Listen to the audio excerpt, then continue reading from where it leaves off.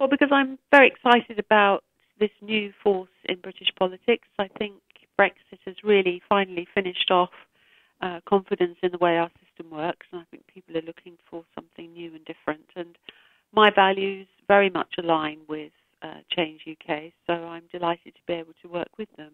What's the likelihood of you being selected as an MEP, and what region would you like to represent? For example, would you like to stand for the southwest region of England and Gibraltar again? Of course, yes, of course. I live in the southwest. I've represented the southwest and Gibraltar for 10 years.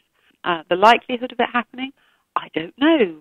Change UK have had, I believe, and the last I saw was a couple of thousand applications, and they'll all be good quality people, I'm sure. So I would hope that I would be on any shortlist. After all, I am a sitting MEP, so I have a lot of very relevant experience. But then it's up to me to convince them that I'm the right person for the job. Well, given Brexit uncertainty at the moment, how likely do you think it is that the UK will even take part in these European elections?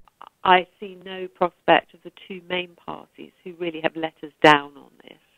I see no prospect of them being suddenly able to get together.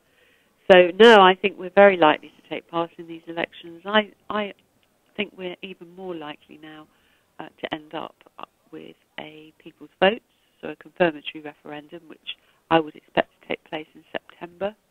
And I would hope that by October the 31st, we'll be in the position where we have voted not to leave the European Union. How effective can an MEP be, given that the UK is still on course to leave the European Union? British MEPs, when we come back in September, at the end of August, beginning of September, will have exactly the same status as they have now.